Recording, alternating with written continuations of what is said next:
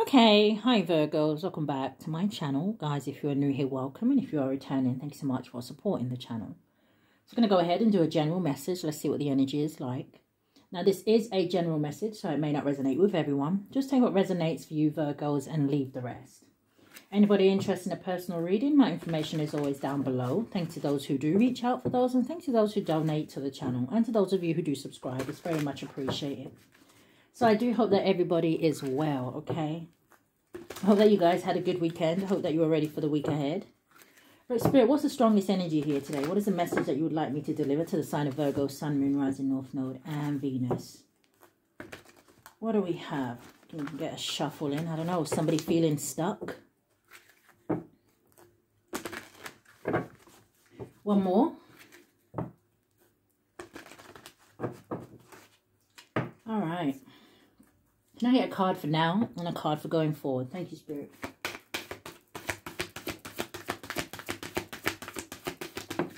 I'm going forward.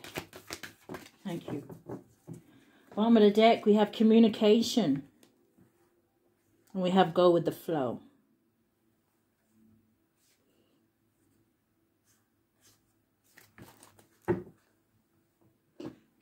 So the first one that came out, it says free spirit.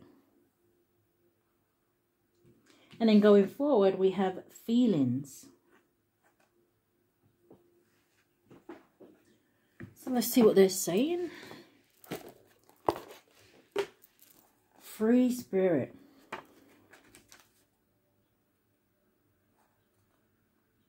The number 6 could be significant. If some of you are thinking, hey, should I free myself from something? It may bring you success and victory with the number 6 energy.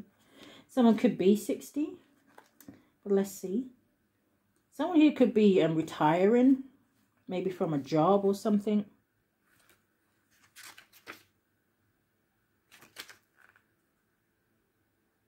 So they are quite lengthy. So it says, express yourself and allow your spirit to feel free. Be aware of the confines and restrictions placed upon you by yourself and others. It says, this mermaid says it's fun to feel free. This doesn't mean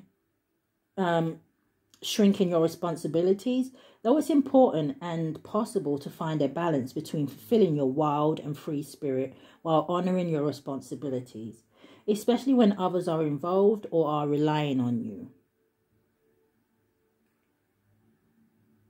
It says, do you feel free? It says your work or home life might bring feelings of restriction. If this is true, take a look at how you can change things. Talking with loved ones about how you're feeling can be helpful. You could find they offer to help you with chores or your domestic responsibilities, freeing up some time for you to do things that make your heart and soul sing. So I don't know if someone feels like they have too much burdens or they have too much going on to be able to do the things that they want to do. Or that they would like to do is what I'm hearing. What is free spirit?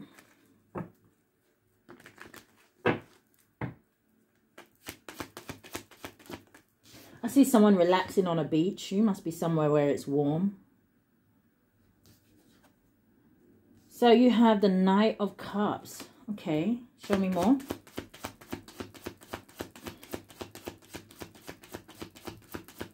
What is the Knight of Cups? You have the Page of Wands. Someone could just be like trying to find like a space to like invite somebody out with this Knight of Cups and Page of Wands. It makes me feel like an invitation. The Knight of Cups talks about creativity. It talks about, you know, a romantic proposal. It can talk about somebody following their heart. And the Page of Wands is that energy of a free spirit. It talks about freedom. It talks about communication.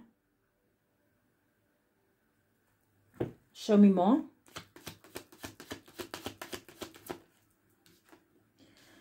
And we have the Knight of Pentacles. So there's the delay. So it's like someone gets this idea to say, you know what, I'll invite X, Y, and Z out for a drink or for a meal or just to meet up. And then it's like things get in the way. So everything becomes like it's on hold. What is the Knight of Cups?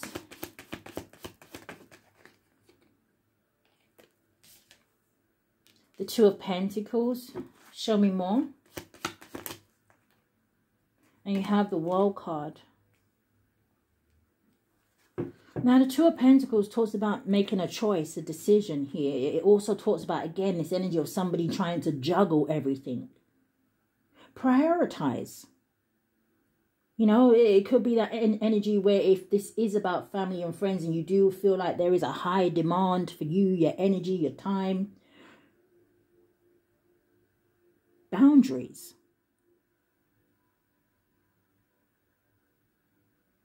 Someone here could just be in this energy where they're just like, it feels confusing. What's the World card? This could also be about, you know, maybe someone would have to travel. Maybe you're at a distance from somebody. Hanged Man. Stuck energy. The Hanged Man talks about changing your perspective. It talks about taking a pause, looking at everything. And like I said, maybe someone here needs to change some things around. Hanged Man talks about being enlightened. Maybe, you know, letting go of some sort of old ways or the way you used to do things. Again, you know, it just feels like an energy of boundaries and structure. What's the Page of Wands? Maybe someone works a lot. Page of Wands is the Ace of Swords, yeah. Show me more. Queen of Wands. Aries, Leo, Sagittarius energy. Someone could be wanting to reach out to a Queen of Wands. What's the Queen of Wands? The Two of Swords. Two of Swords, I mean, there's a lot of indecisiveness here. Two of Swords talks about someone who feels like they are stuck between a rock and a hard place. They're at a crossroads. Again, this energy of weighing things up. This is someone who, as well, with the Two of Swords, is an energy of someone who is not dealing with certain things that are right in front of their face. This is someone who's in the energy of stagnation. Who's that Queen of Wands? The Two of Wands that landed on the Knight of Pentacles. I feel like somebody wants to offer this Queen of Wands something. So this Queen of Wands could be representing you, Virgos, unless you know that you want to go towards a fire sign energy. But it could be that maybe you are very confident, you know. The Queen of Wands is someone who doesn't underestimate herself. She is a go-getter, right? She's very motivated. She's very independent. So maybe you intimidate somebody a little bit. What's this Knight of Pentacles? Why is the Knight of Pentacles here? Seven of Wands. Show me more. King of Pentacles at the bottom of the deck. What's the Seven of Wands with the Knight of Pentacles? The Nine of Swords. Page of Swords at the bottom of the deck. And the Empress. Someone's watching a divine feminine energy. Maybe somebody they want to work with, build with, collab with. Yeah, there's the Queen of Pentacles. But I feel like someone here holds back. And it could be they're afraid of some sort of communication.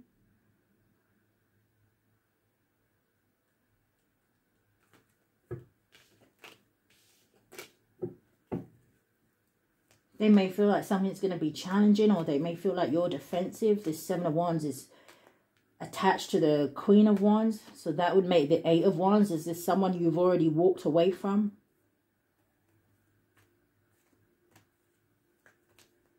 What's the Nine of Swords? The Five of Cups.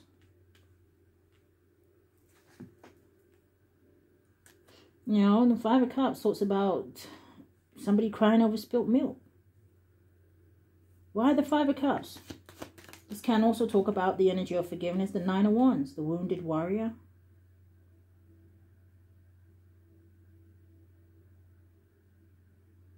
There could be something here about a third-party situation. What's the Nine of Wands?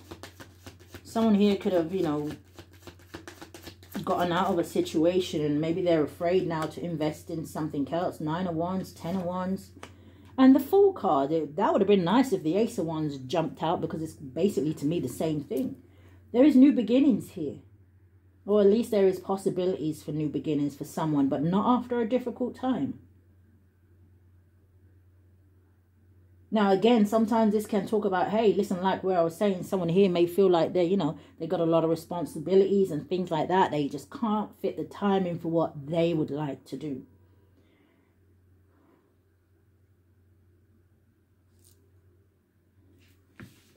What is this feelings? Let me see what this feelings is saying.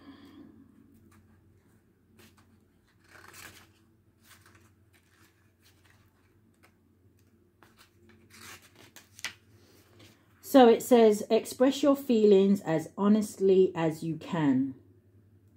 It says emotion means energy in motion. Emotions can come in powerful waves of intense feelings. It says this mermaid is swimming into your reading to let you know that it is safe to express your feelings. You don't have to pretend everything is fine when it's not. Equally, if you're feeling joyful, share your joy and allow it to spread to those around you. It says this card also indicates that someone around you might be finding it hard to share their feelings. If this is the case, have a chat with them over a cup of tea or coffee and encourage them to open up about how they feel. Or go out for a walk together, ideally on the beach. It says, so their feelings can flow. So, okay, this feels like about somebody wanting to express themselves, right? So, feelings. What is this? So, you have landed on the Nine of Swords as the Hierophant. Taurus energy. But this could be somebody wanting to talk to somebody about a higher level of commitment. This could be someone who maybe wants some sort of advice about a marriage or something like that. There could be something here to do with tradition or religion. Coming out sideways is a blockage, it's the Chariot. So this is something not moving forward. King of Cups at the bottom of the deck. This is someone, I guess, who doesn't have the willpower. They're not following divine guidance. They don't have the courage here. Show me more.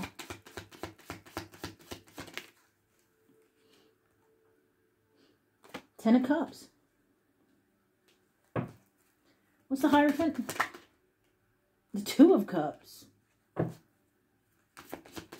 the Hierophant and Two of Cups? Yeah, but the Two of Wands landing. Two of Wands in the reverse landing on the Five of Cups.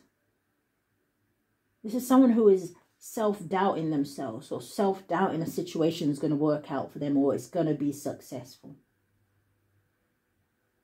Because the Two of Wands in the reverse talks about a lack of planning.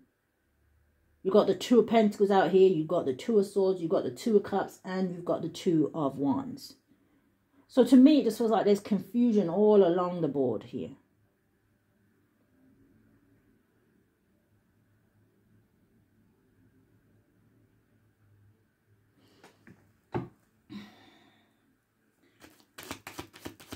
Give me one more. Hierophant, Two of Cups, and the Two of Wands.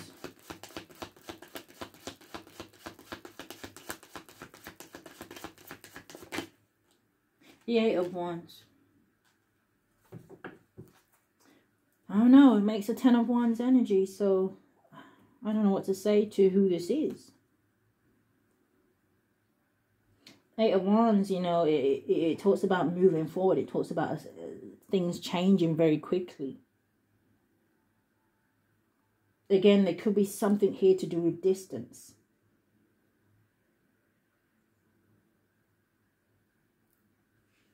What's the Chariot? The Strength card. Six of Pentacles. And the Ten of Swords.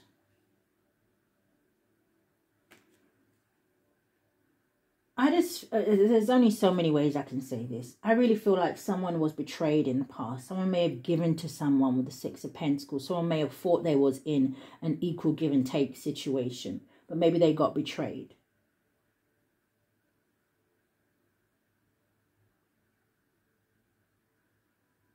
But this is, to me, with the Strength and the Chariot, about finding the strength to stand back up. What's the Ten of Cups? Page of Pentacles. Queen of Swords. Something here could just take communication. A conversation.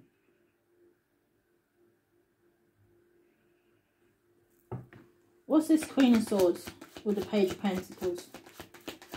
And the Ten of Cups. Thank you, Spirit.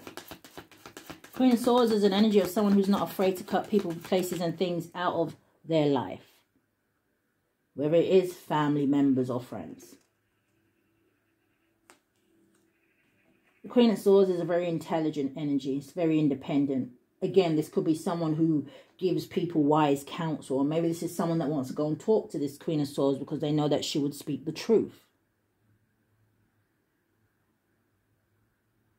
What's coming out sideways? The Queen of Pentacles. So you're the Queen of Swords?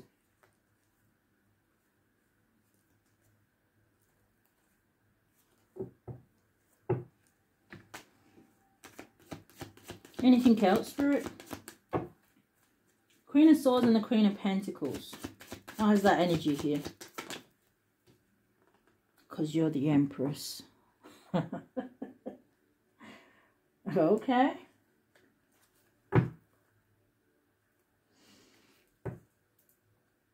So, Spirit, very quickly, tell me, why does Virgo need to know this?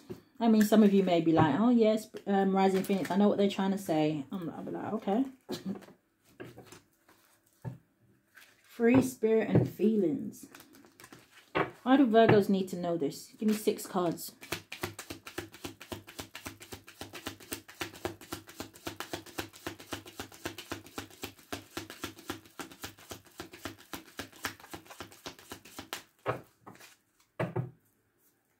Why do Virgos need to know this, Spirit? The Wheel of Fortune, fate and destiny, the change is coming. This talks about the cycles of life. This talks about, interesting. This way up, it talks about a decisive moment. So it feels like whatever somebody decides is going to affect going forward. It says it's time.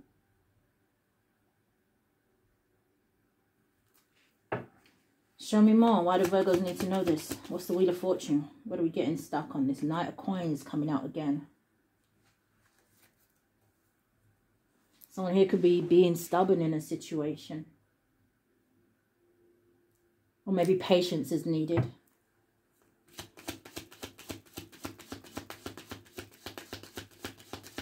I do feel like someone is trying to be responsible and practical about the decision that they're making, yes.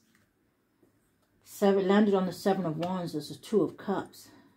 I really feel like someone's really trying to block out some sort of feelings or emotions. But with that 9 of Swords there, I don't know how well it's working. You know, someone may, yeah, definitely can distract themselves during the day, right? By throwing themselves into work, doing this for that person, you know, doing that for that person. Spreading their energy thin in terms of just trying to keep themselves busy. But at the end of the day, those feelings are still there. 2 of Cups talks about companionship, mutual feelings, a new partner. Talks about being in sync with someone. Just clarify these 3 cards. What's the Wheel of Fortune? Coming out sideways and coming out sideways. So you have the vernal equinox. And it talks about timing. This card does also talk about somebody. Oh, wow. Spirit is saying it's time for someone to step into the light. Take that how it resonates. I don't know if somebody's fighting some sort of awakening. But this talks about act now. There could have been something here that someone should have let go of from the spring. With the Knight of Coins, you have the Four of Coins.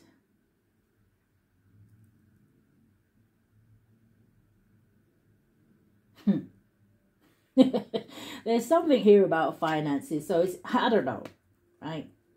Maybe someone's afraid. Listen, I don't know what you're afraid of, but something has to do with money. So what is the Two of Cups?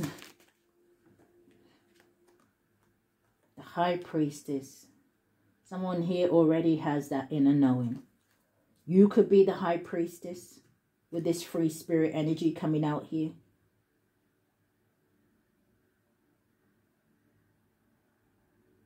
The High Priestess in this deck talks about someone who is the bridge between two worlds. Maybe you have some sort of telepathic communication with someone.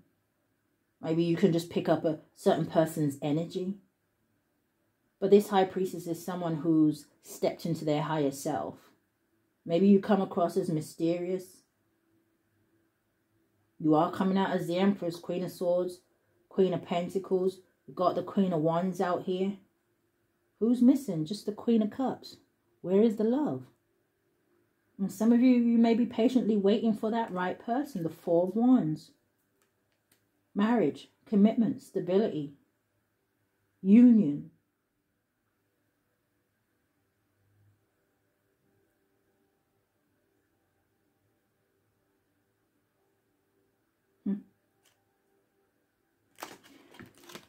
Okay, so I don't know if this is about being patient here, Virgo. I don't know if you've been waiting for someone and you just like, you know they're on their way, or you know you're going to have to wait, or I don't know. Maybe that's the truth. Ace of Swords. Right, you have clarity who your person is. But where you have clarity, this person is fighting it. The Ace of Swords landed on the Two of Swords. Maybe this is someone that just knows that you're their person, but there is just too much in the way. I'm hearing Spirit say, simplify. Simplicity. Okay. Throwing cards at me now. Six of Cups. Soulmate energy.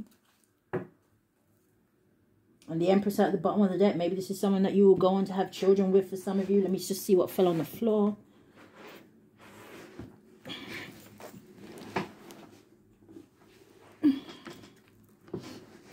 What fell on the floor? Nine of Coins. I don't know which way it fell out. But it is the Nine of Coins. But the way I'm picking it up, it says you are enough. It says stand up for what you deserve. It says working too hard or for free. It says understand. I noticed the other day I was watching one of my videos and I noticed that I do that a little bit, quite a lot. So I hope that doesn't annoy anybody. It's like it just comes out natural. I just go, It's like either Spirit is saying something or I'm seeing something. Okay, just what I'd explain. But it says, undervaluing yourself, self-worth. Someone needs to realize here what it is that they deserve. Or who they deserve. But Virgos, I am going to leave that energy there. That is what I have picked up. I do hope that something has resonated with someone. If it has, I do ask that you hit the thumbs up for me. Subscribe to the channel. Hit that notification bell so you know when I upload. But if this is where we part, Virgos, stay safe. Love and light, guys.